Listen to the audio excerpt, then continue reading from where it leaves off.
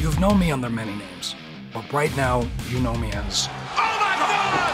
That is Malakai Black! Ever since I was young, I loved martial arts. And it turned out in the world of professional wrestling, I wasn't the only one. Join me as I throw hands with some of your favorite professional wrestlers from around the world and find out why they share this affinity for the sport. We are here in Kissimmee, Kissimmee Muay Thai, to be precise. I'm here with my head coach, Simon Harrison, and we're throwing hands with Marina Shafir today. Invicta FC fighter, all-around badass, badass mom, former WWE NXT, recently made her debut for AEW. Martial artist of the highest order, one of the four horsemen of MMA. She doesn't need this introduction because she is just an all-around badass, but I had a really good conversation with her. We're talking about her mind as an athlete, how she translates the moniker, the problem, and where it comes from. Growing up as a martial artist, one of her first few memories as being a judoka, also being married to one of the, in my opinion, greatest professional wrestlers of the modern age. So let's go some throwing hands with Marina.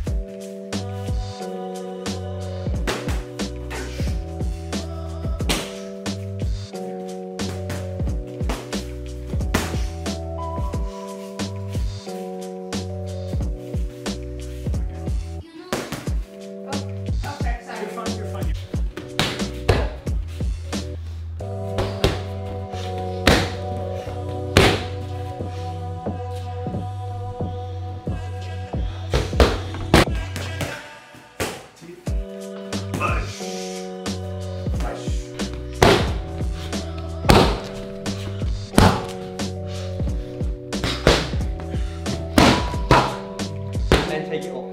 That's it there, so 2 L. Holy shit. Yeah? So you go across and then up. Hey, kick. Yeah, again. 15 seconds left. Left kick right hand. 2 kicks, hey man. 1. 2. Do 1. And 2 to finish. Thank you. Good? Real good. Real good. Well, Simon and me have been getting our ass handed to us by Marina here. And Marina is going to show us one of her favorite combinations that includes a takedown, which I'm not super familiar with, but this is about martial arts, not strictly Muay Thai kickboxing. This is an all-enclosing encapsulation of various disciplines and martial art here in Kissimmee Muay Thai today, where we find ourselves. So Marina, on you, and break it down slowly because you're gonna kick my ass even more. Oh, well, no. We're just gonna go easy. So I start off with boxing, so I tend to favor like a boxer stance initially. So to use it to my advantage, using just the basic jab from starting with upstairs, going downstairs. So it's jab, jab moving close, and keeping the right hand right on your chin, throwing the right hand, but stepping in with your body to go forward with an inside leg trip. They'll end up in snapping my ankle. Yes. All right. You're not a cat. So let's see how this looks in real life, and lo and behold, if I'm not prepared for it, I'm gonna get shots to the face.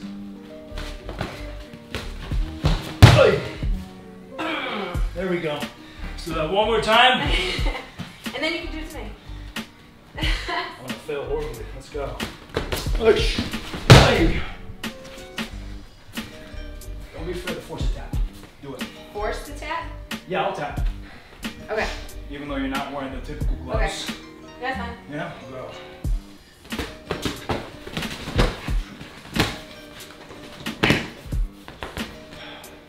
There you have it. That's lethal as hell. There we go, I felt that. You made me do it. Well, there we go. Thank you very much, Marina. Thank you for having me. Here we go, throwing hands with Marina. We threw more than hands. She threw me around. She threw Simon around. We got our asses beat. So, thank you. Thank you. Us.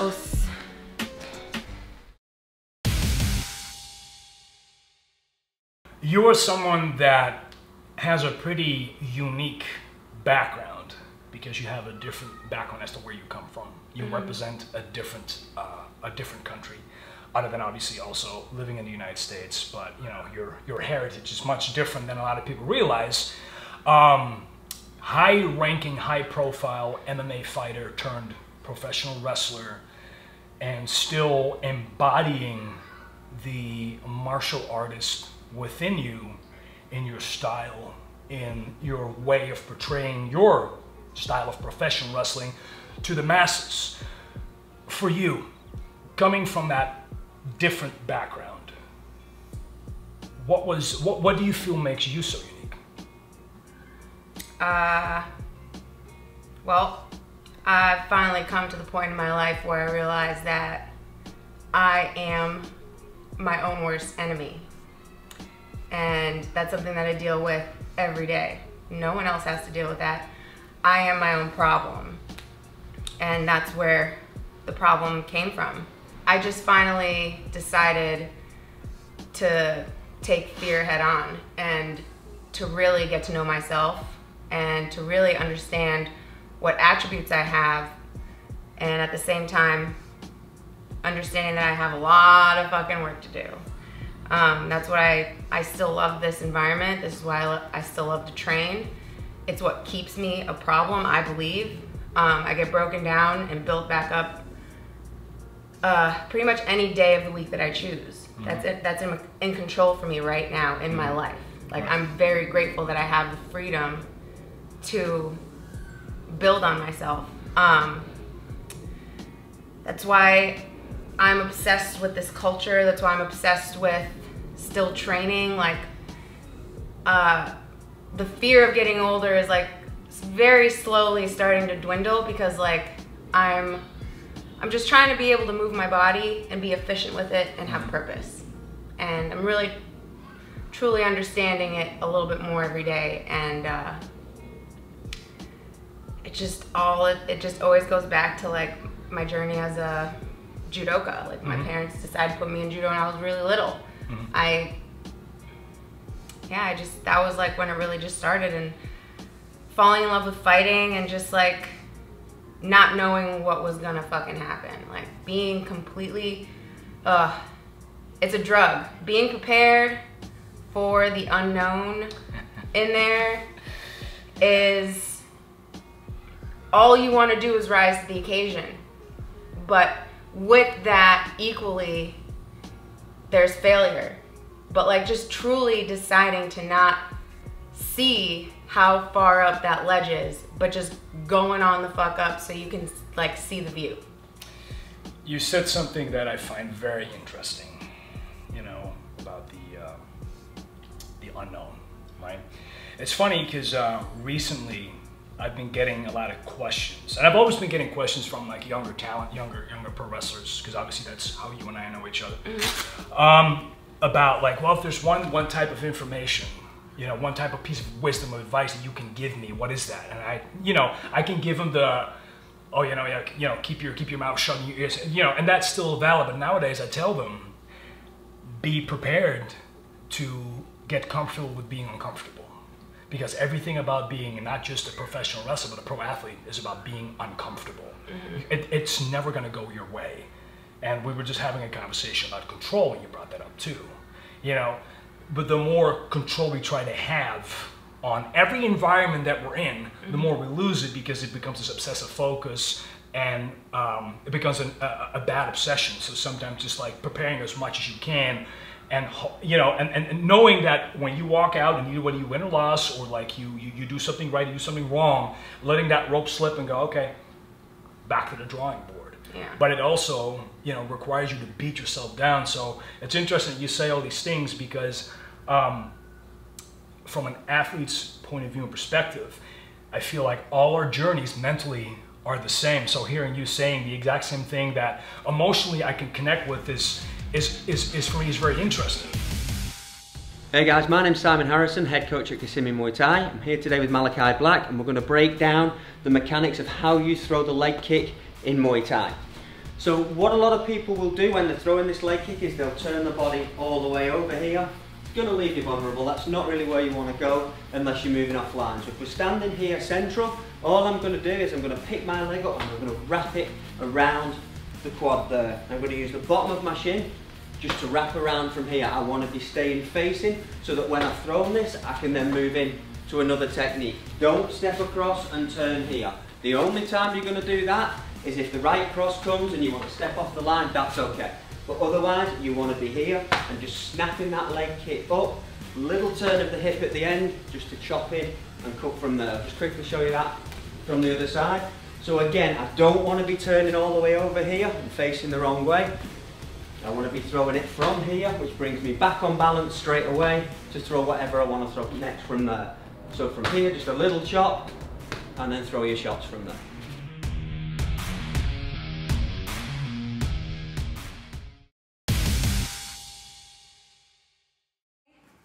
Does that make sense? Yeah.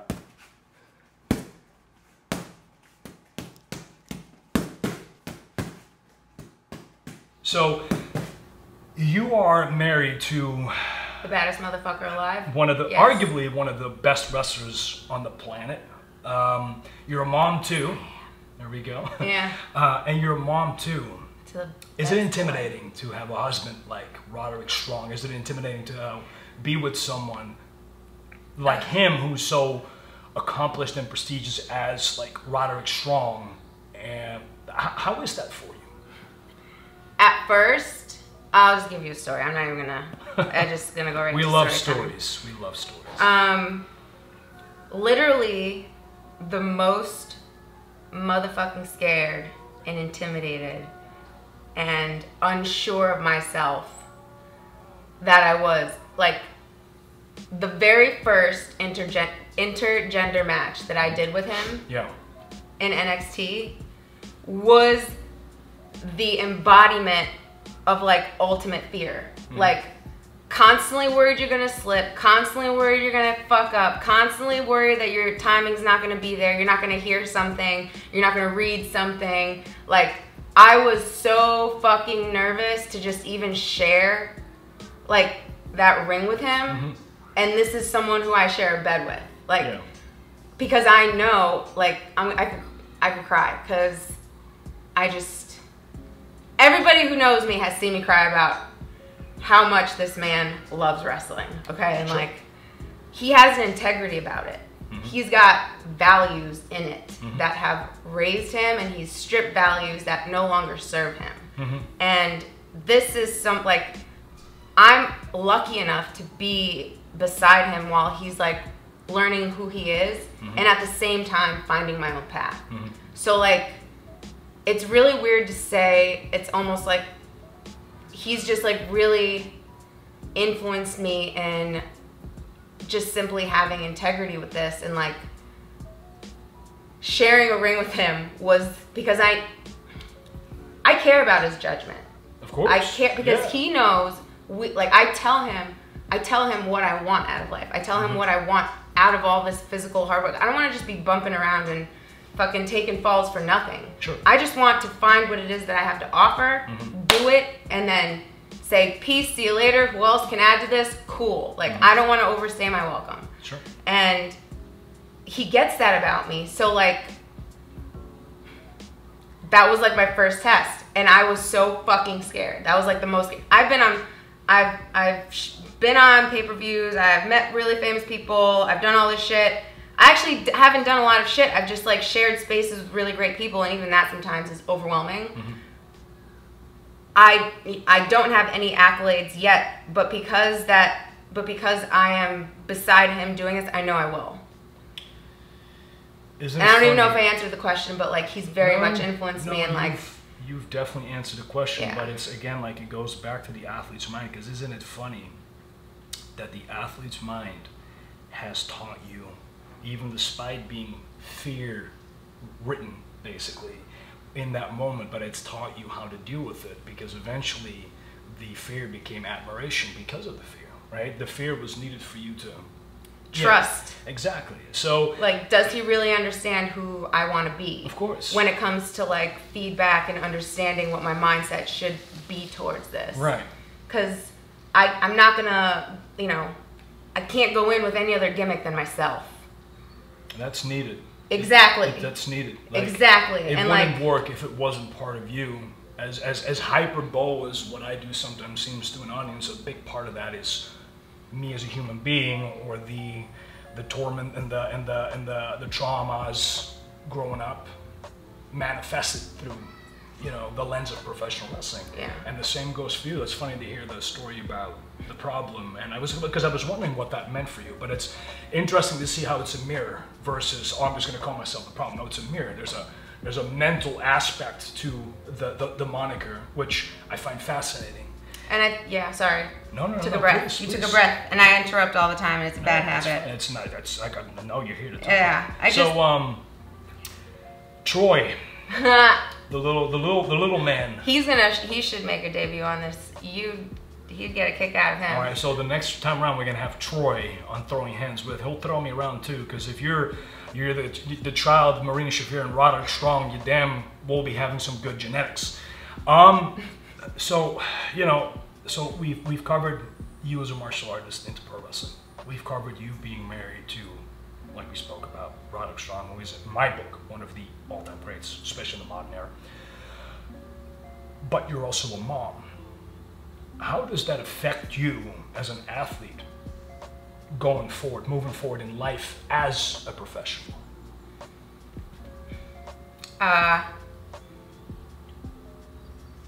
It helped me prepare for him physically. Mm-hmm. And it allowed me to be open enough to understand that this is gonna be a forever, for the rest of my life, journey of growth as a person. And I'm just like really lucky that I'm his mom. Like I'm starting to understand all the shit that I'm doing does not fucking matter unless he's gonna be okay. Mm-hmm. And anybody who gets my time, my energy, because they're gonna get all of me, they're like, I gotta remember, like, they're lucky, because that could be put into my son. Yeah. And it's a good way of looking at things. You know, it just goes back to like, as a person, I'm like really understanding how important time is. Money, not important. Needed, but not important. Sure. You know, circumstances, not important. It's just time. It's like having the opportunity to like just rise up for the day. You know, like I've dealt with depression. I've dealt with insecurity I'm a normal person like any motherfucker living in this neighborhood. I have problems. And I'm just lucky that I get to like figure out how to not be a problem for my kid. Like that's all I want. That's all I want out of life. I think that's a great answer. And I think that's a great way to end our very deep journey into the mind of Marina Shafir as a married woman, a professional athlete, and as a professional wrestler. We've seen all aspects. So Marina, thank you very much. Thank you so much for your time.